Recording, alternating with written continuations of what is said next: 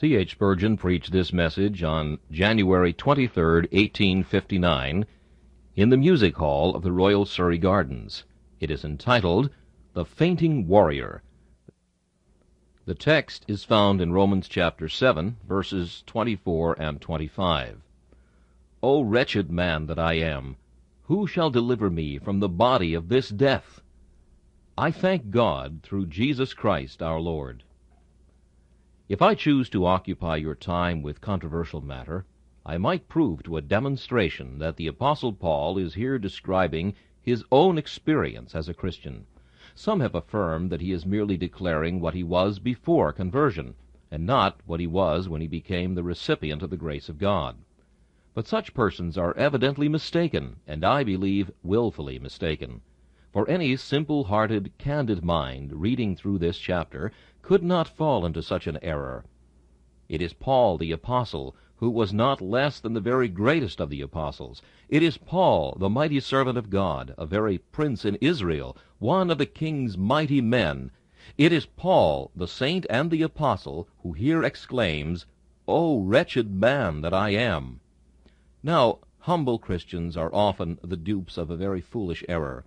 They look up to certain advanced saints and able ministers, and they say, "Surely such men as these do not suffer as I do. They do not contend with the same evil passions as those which vex and trouble me."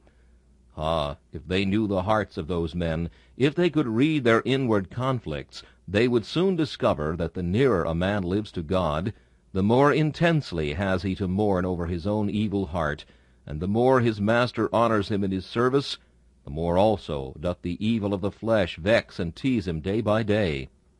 Perhaps this error is more natural, as it is certainly more common with regard to apostolic saints.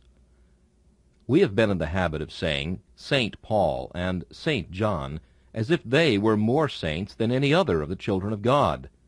They are all saints whom God has called by his grace and sanctified by his Spirit. But somehow we very foolishly put the apostles and the early saints into another list, and do not venture to look on them as common mortals. We look upon them as some extraordinary beings, who could not be men of like passions with ourselves. We are told in Scripture that our Savior was tempted in all points like as we are, and yet we fall into the glaring error of imagining that the apostles, who were far inferior to the Lord Jesus, escaped these temptations, and were ignorant of these conflicts.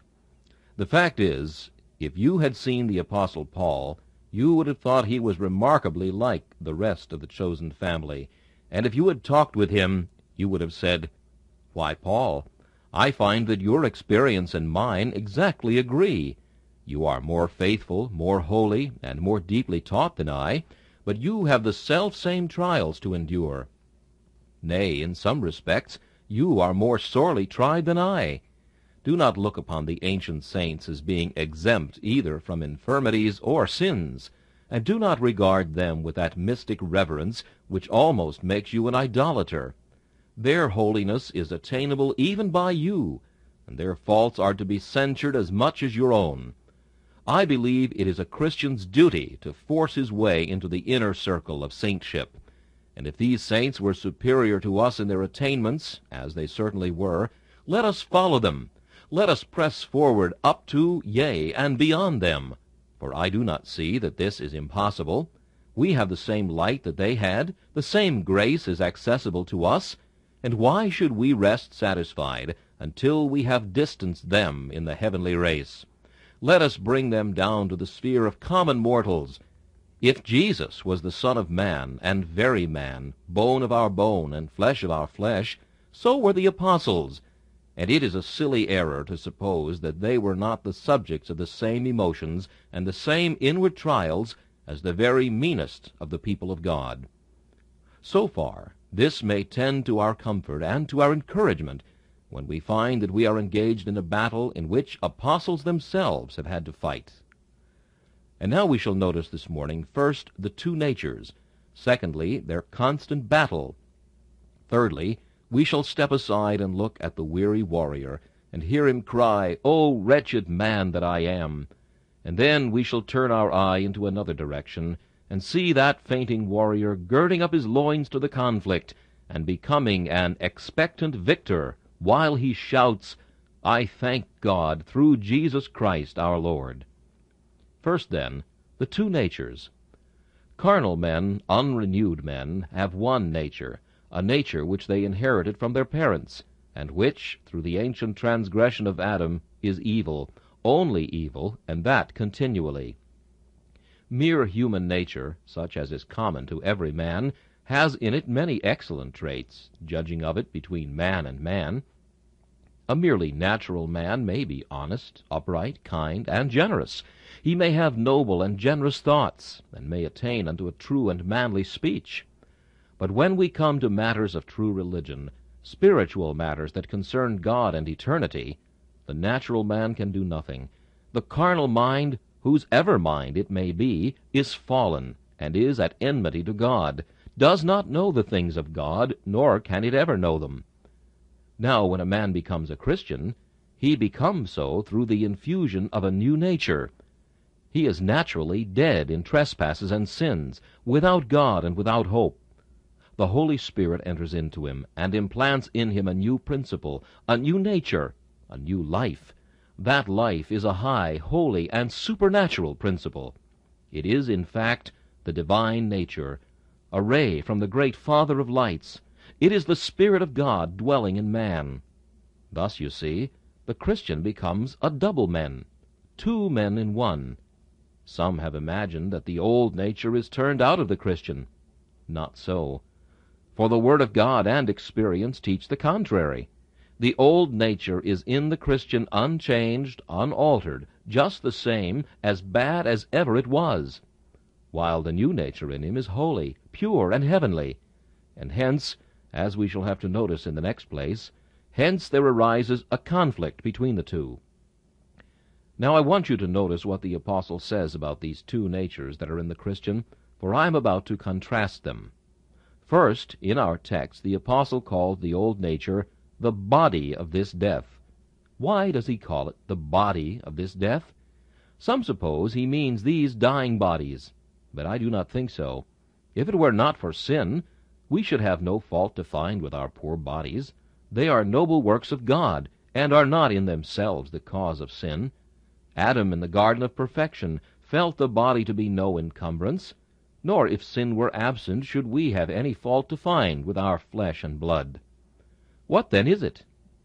I think the Apostle calls the evil nature within him a body, first, in opposition to those who talk of the relics of corruption in a Christian. I've heard people say that there are relics, remainders, or remnants of sin in a believer. Such men do not know much about themselves yet. Oh, it is not a bone or a rag which is left. It is the whole body of sin that is there, the whole of it, from the crown of the head to the sole of the foot. Grace does not maim this body and cut away its members. It leaves it entire, although, blessed be God, it crucifies it, nailing it to the cross of Christ. And again, I think he calls it a body because it is something tangible. We all know that we have a body. It is a thing we can feel. We know it is there. The new nature is a spirit, subtle, and not easy to detect. I sometimes have to question myself as to whether it is there at all. But as for my old nature, that is a body. I can never find it difficult to recognize its existence. It is as apparent as my flesh and bones. As I never doubt that I am in the flesh and blood, so I never doubt but what I have sin within me. It is a body, a thing which I can see and feel, and which, to my pain, is ever present with me. Understand, then, that the old nature of the Christian is a body. It has in it a substance, or, as Calvin puts it, it is a mass of corruption. It is not simply a shred, a remnant, the clout of the old garment, but the whole of it is there still. True, it is crushed beneath the foot of grace, it is cast out of its throne, but it is there with all its entireness and in all its sad tangibility, a body of death. But why does he call it a body of death? Simply to express what an awful thing this sin is that remains in the heart. It is a body of death. I must use a figure which is always appended to this text, and very properly so. It was the custom of ancient tyrants, when they wished to put men to the most fearful punishments, to tie a dead body to them, placing the two back to back. And there was the living man, with a dead body closely strapped to him, rotting, putrid, corrupting, and this he must drag with him wherever he went. Now this is just what the Christian has to do. He has within him the new life.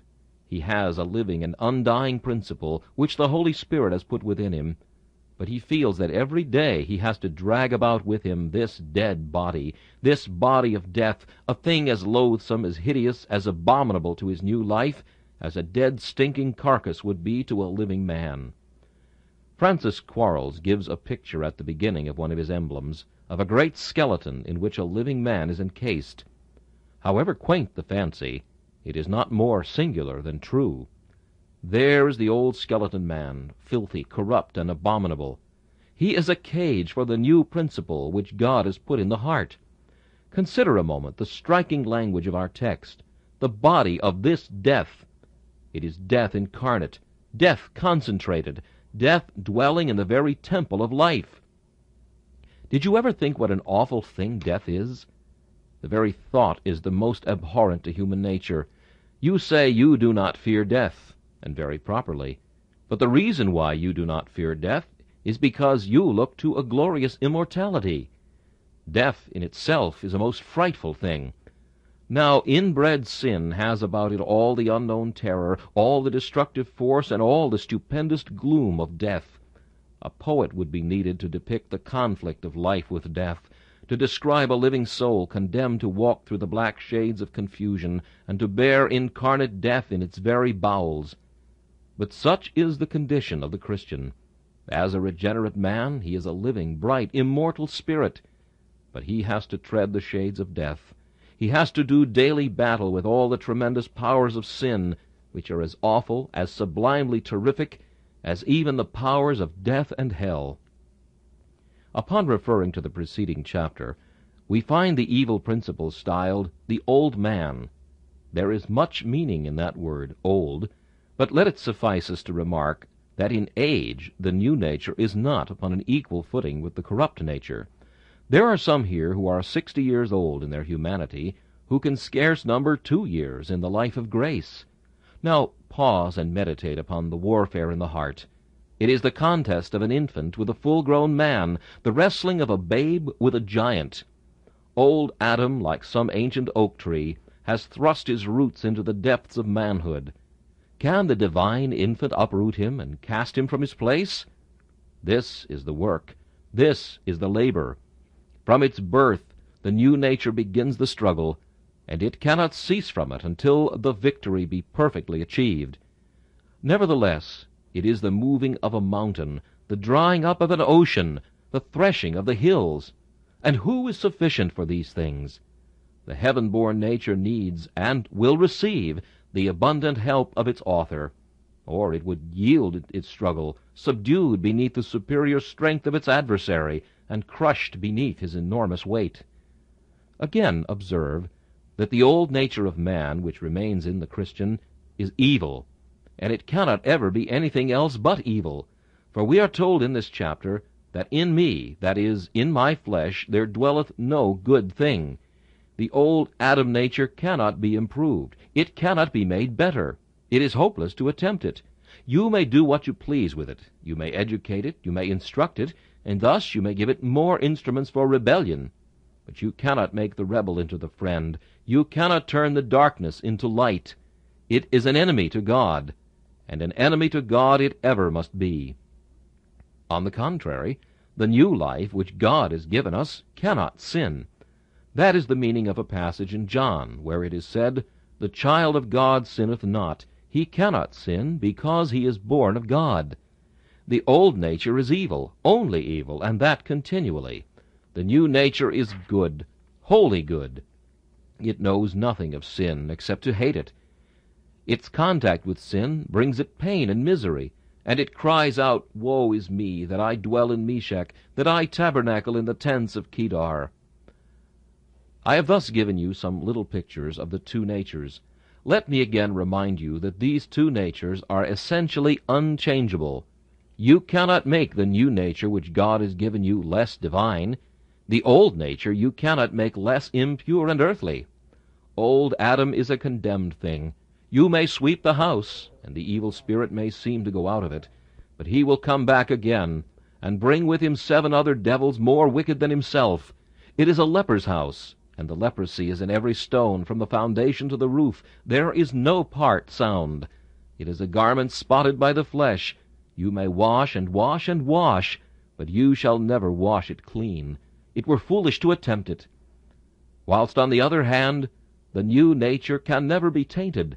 Spotless, holy, and pure, it dwells in our hearts. It rules and reigns there, expecting the day when it shall cast out its enemy, and without a rival it shall be monarch in the heart of man forever. I have thus described the 2 combatants.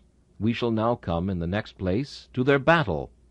There was never deadlier feud in all the world between nations than there is between the 2 principles, right and wrong. But right and wrong are often divided from one another by distance, and therefore they have a less intense hatred. Suppose an instance. Right holds for liberty.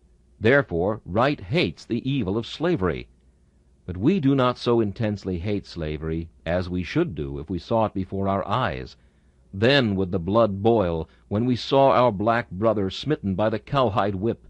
Imagine a slaveholder standing here and smiting his poor slave until the red blood gushed forth in a river. Can you conceive your indignation? Now it is distance which makes you feel this less acutely.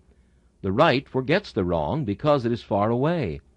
But suppose now that right and wrong lived in the same house. Suppose 2 such desperate enemies, cribbed, cabined, and confined within this narrow house, man. Suppose the 2 compelled to dwell together. Can you imagine to what a desperate pitch of fury these 2 would get at one another? The evil thing says, I will turn thee out, thou intruder. I cannot be peaceful as I would. I cannot riot as I would. I cannot indulge lust as I would. Out with thee. I will never be content until I slay thee. Nay, says the new-born nature, I will kill thee and drive thee out. I will not suffer stick or stone of thee to remain. I have sworn war to the knife with thee.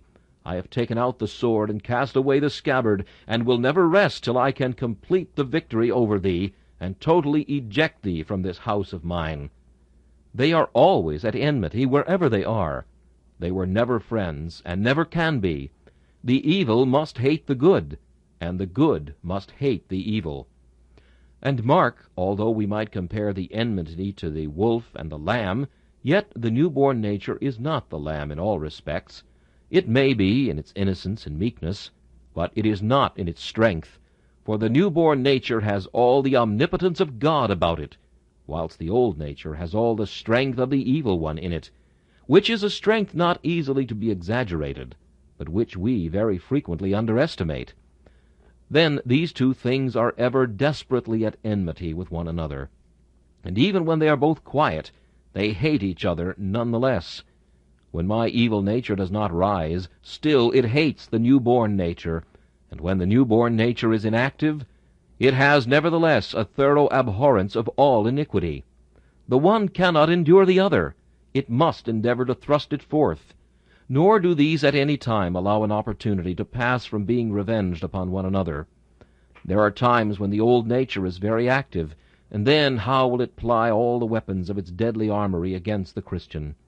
You will find yourselves at one time suddenly attacked with anger, and when you guard yourself against the hot temptation, suddenly you will find pride rising, and you will begin to say in yourself, Am I not a good man to have kept my temper down? And at the moment you thrust down your pride, there will come another temptation, and lust will look out of the window of your eyes, and you desire a thing upon which you ought not to look. And ere you can shut your eyes upon the vanity, sloth in its deadly torpor surrounds you, and you give yourself up to its influence, and cease to labor for God. And then, when you bestir yourselves once more, you find that in the very attempt to rouse yourself, you have awakened your pride.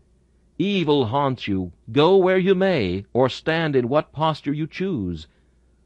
On the other hand, the new nature will never lose an opportunity of putting down the old. As for the means of grace, the newborn nature will never rest satisfied unless it enjoys them. As for prayer, it will seek by prayer to wrestle with the enemy. It will employ faith and hope and love, the threatenings, the promises, providence, grace, and everything else to cast out the evil. Well, says one, I don't find it so. Then I am afraid of you. If you do not hate sin so much that you do everything to drive it out, I am afraid you are not a child of the living God. Antinomians like to hear you preach about the evil of the heart. But here is the fault with them. They do not like to be told that unless they hate that evil, unless they seek to drive it out, and unless it is the constant disposition of their newborn nature to root it up, they are yet in their sins. Men who only believe their depravity, but do not hate it, are no further than the devil on the road to heaven. It is not my being corrupt that proves me a Christian, nor knowing I am corrupt, but that I hate my corruption. It is my agonizing death struggle with my corruptions that proves me to be a living child of God. These two natures will never cease to struggle so long as we are in this world. The old nature will never give up. It will never cry truce. It will never ask for a treaty to be made between the two. It will always strike as often as it can. When it lies still, it will only be preparing for some future battle. The battle of Christian with Apollyon lasted 3 hours, but the battle of Christian with himself lasted all the way from the wicket gate to the river Jordan. The enemy within can never be driven out while we are here. Satan may sometimes be absent from us, and get such a defeat that he is glad to go howling back to his den. But old Adam abideth with us from the first even to the last. He was with us when we first believed in Jesus, and long ere that. And he will be with us till that moment when we shall leave our bones in the grave, our fears in the Jordan, and our sins in oblivion. Once more observe that neither of these two natures will be content in the fight without bringing in allies to assist. The evil nature has old relations, and in its endeavor to drive out the grace that is within, it sends off messengers to all its helpers. Like Chedorlaomer, the king of Elam, it bringeth other kings with it when it goeth out to battle. Ah, says old Adam, I have friends in the pit. He sends a missive down to the depths, and willing allies come therefrom, spirits from the vasty deep of hell, devils without number come up to the help of their brother. And then, not content with that, the flesh says, I have friends in this world. And then the world sends its fierce cohorts of temptation, such as the lust of the eyes and the pride of life. What a battle, when sin, Satan, and the world make a dead set upon the Christian at once. Oh, says one, it is a terrible thing to be a Christian. I assure you it is. It is one of the hardest things in the world to be a child of God. In fact, it is impossible, unless the Lord makes us his children and keeps us so. Well, what does the new nature do? When it sees all these enemies, it cries unto the Lord, and then the Lord sends it friends. First comes in to its help Jehovah in the everlasting counsel, and reveals to the heart its own interest in the secrets of eternity. Then comes Jesus with his blood. Thou shalt conquer, says he. I will make thee more than a conqueror through my death. And then appears the Holy Spirit, the Comforter. With such assistance, this newborn nature is more than a match for its enemies. God will sometimes leave that new nature alone, to let it know its own weakness, but it shall not be for long, lest it should sink in despair. Are you fighting with the enemy today, my dear Christian brethren? Are Satan, the flesh, and the world, that hellish trinity, all against you? Remember, there is a divine trinity for you. Fight on, though like valiant for truth your blood runs from your hand and glues your sword to your arm. Fight on, for with you are the legions of heaven. God himself is with you. Jehovah Nissi is your banner, and Jehovah Rophi is the healer of your wounds. You shall overcome. For who can defeat omnipotence, or trample divinity beneath his foot? I have thus endeavored to describe the conflict, but understand me, it cannot be described. We must, as Hart does in his hymn, when after singing the emotion of his soul, say, "But, brethren, you can surely guess, for you, perhaps, have felt the same." If you could see a plain upon which a battle is fought, You would see how the ground is torn up by the wheels of the cannon, by the horse-hoofs, and by the trampling of men. What desolation is to be seen, where once the golden crops of harvest grew! How is the ground sodden with the blood of the slain! How frightful the result of this terrible struggle! But if you could see the believer's heart after a spiritual battle, you would find it just a counterpart of the battlefield, as much cut up as the ground of the battlefield after the direst conflict that men or fiends have ever waged.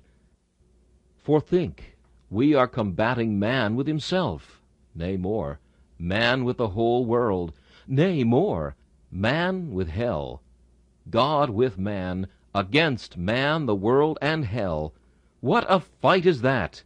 It were worth an angel's while to come from the remotest fields of ether to behold such a conflict. We come now to notice the weary combatant. He lifts up his voice, and weeping he cries, O wretched man that I am! Who shall deliver me from the body of this death? It is the cry of a panting warrior. He has fought so long that he has lost his breath, and he draws it in again. He takes breath by prayer. O wretched man that I am! Who shall deliver me from the body of this death? He will not give up the conflict. He knows he cannot, and he dare not. That thought does not enter into his mind, but the conflict is so sore, the battle so furious, that he is almost defeated. He sits down to refresh himself, and thus he sighs out his soul. Like the panting hart longing for the water brook, he says, O wretched man that I am!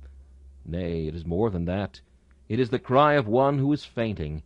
He has fought till all his strength is spent, and he falls back into the arms of his Redeemer, with this fainting gasp, O wretched man that I am!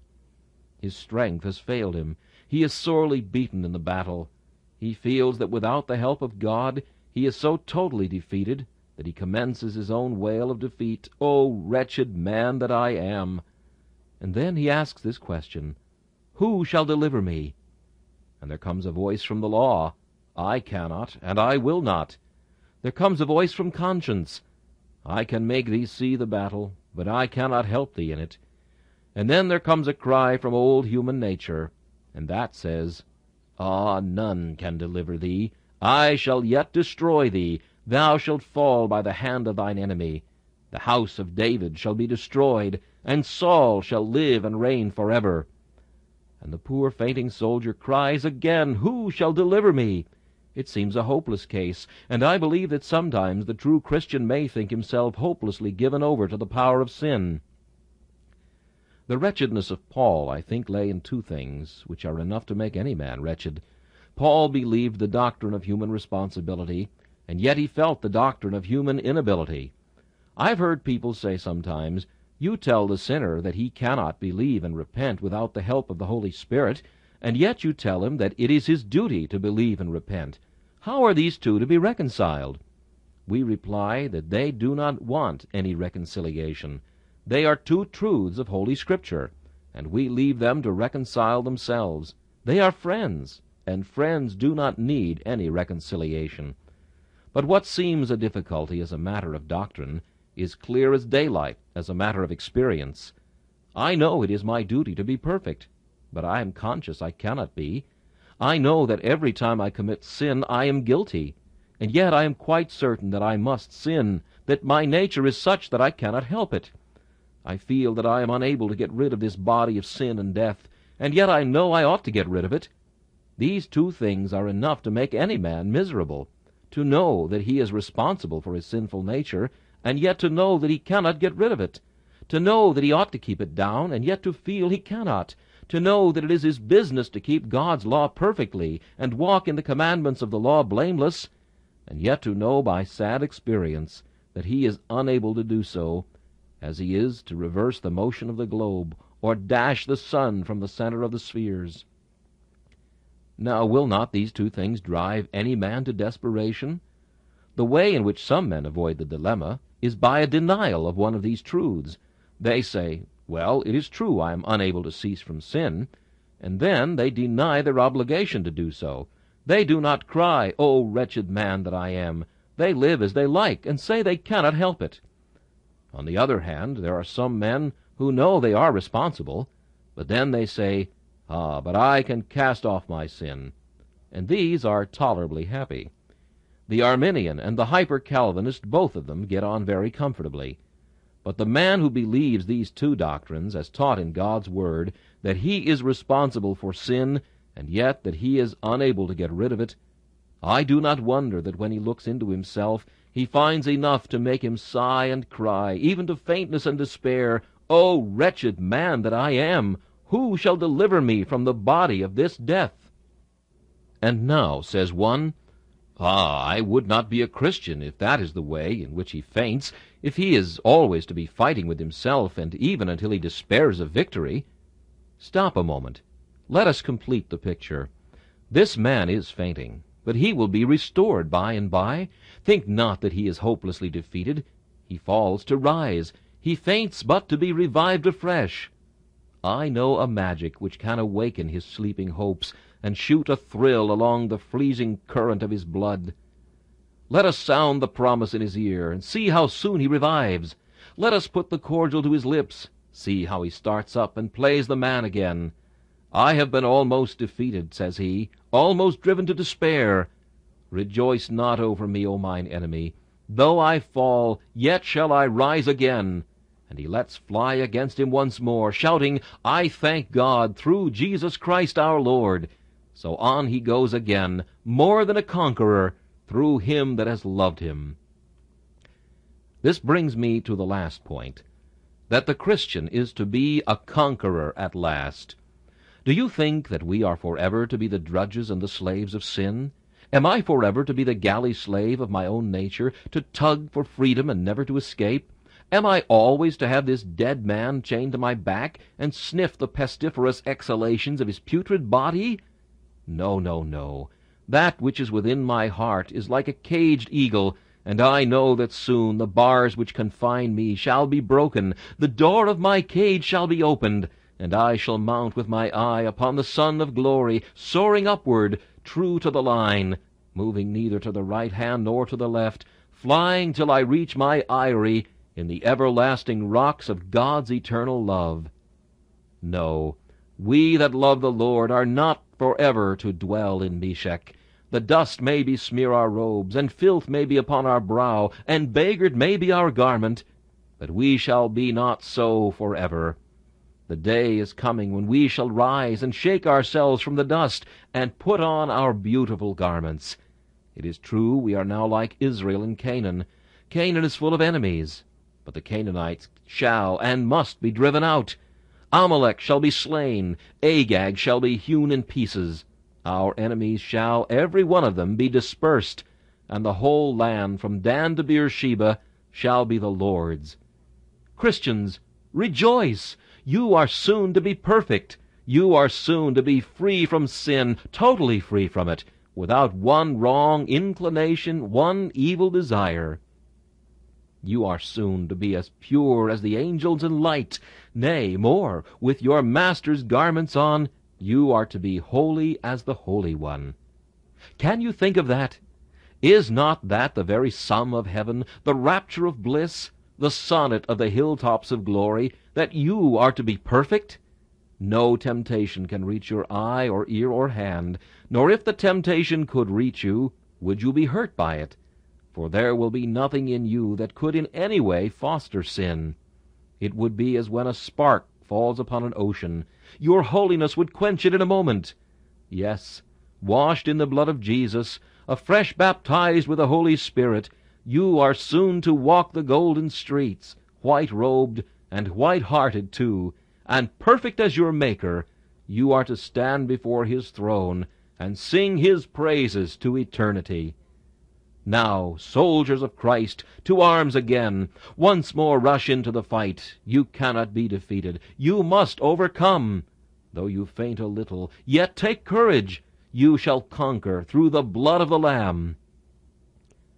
And now, turning aside for a minute, I shall conclude by making an observation or two to many now present. There are some here who say, I am never disturbed in that fashion. Then I am sorry for you. I will tell you the reason of your false peace. You have not the grace of God in your hearts. If you had, you would surely find this conflict within you. Do not despise the Christian because he is in the conflict. Despise yourself because you are out of it. The reason why the devil lets you alone is that he knows you are his. He does not need to trouble you much now. He will have time enough to give you your wages at the last. He troubles the Christian because he's afraid of losing him. He thinks that if he does not tease him here, he shall never have the chance to do it in eternity. So he will bite him and bark at him while he may. That is why the Christian is vexed more than you are. As for you, you may well be without any pain, for dead men feel no blows. You may well be without prickings of conscience, for men that are corrupt are not likely to feel wounds, though you stab them from head to foot. I pity your condition, for the worm that dieth not is preparing to feed upon you. The eternal vulture of remorse shall soon wet his horrid beak with the blood of your soul. Tremble, for the fires of hell are hot and unquenchable, and the place of perdition is hideous beyond a madman's dream. Oh, that you would think of your last end! The Christian may have an evil present, but he has a glorious future. But your future is the blackness of darkness forever. I adjure you by the living God, you that fear not Christ, consider your ways. You and I must give an account for this morning's service. You are warned, men. You are warned. Take heed to yourselves. Think ye not this life to be everything. There is a world to come. There is after death the judgment. If you fear not the Lord, there is after judgment eternal wrath and everlasting misery. And now a word to those who are seeking Christ. Ah, says one, Sir, I have sought Christ, but I feel worse than I ever was in my life. Before I had any thoughts about Christ, I felt myself to be good, but now I feel myself to be evil. It is all right, my friend. I'm glad to hear you say so. When surgeons heal a patient's wound, they always take care to cut away the proud flesh, because the cure can never be radical while the proud flesh remains. The Lord is getting rid of your self-confidence and self-righteousness. He is just now revealing to your soul the deadly cancer which is festering within you. You are on the sure road to healing, if you are on the way to wounding. God wounds before he heals. He strikes a man dead in his own esteem before he makes him alive. Ah, cries one, but can I hope that I ever shall be delivered? Yes, my brother, if you now look to Christ. I care not what your sin, nor what your despair of heart. If you will only turn your eye to him who bled upon the tree, there is not only hope for you, but there is a certainty of salvation. I myself, while thinking over this subject, felt a horror of great darkness rush over my spirit, as I thought what danger I was in, lest I should be defeated, and I could not get a glimpse of light into my burdened spirit, until I turned my eye and saw my Master hanging on the tree. I saw the blood still flowing. Faith laid hold upon the sacrifice, and I said, This cross is the instrument of Jesus' victory, and shall be the means of mine. I looked to his blood. I remembered that I was triumphant in that blood, and I rose from my meditations, humbled, but yet rejoicing, cast down, but not in despair, looking for the victory. Do likewise. Jesus Christ came into the world to save sinners. Believe that. You are an awakened, conscious, penitent sinner. Therefore, he came to save you. Believe his word. Trust him. Do nothing for your own salvation of yourself, but trust him to do it. Cast yourself simply and only on him. And as this Bible is true, you shall not find the promise fail you. He that seeketh findeth. To him that knocketh, it shall be opened. May God help you by giving you this new life within. May he help you to look to Jesus, and though long and hard be the conflict, sweet shall be the victory.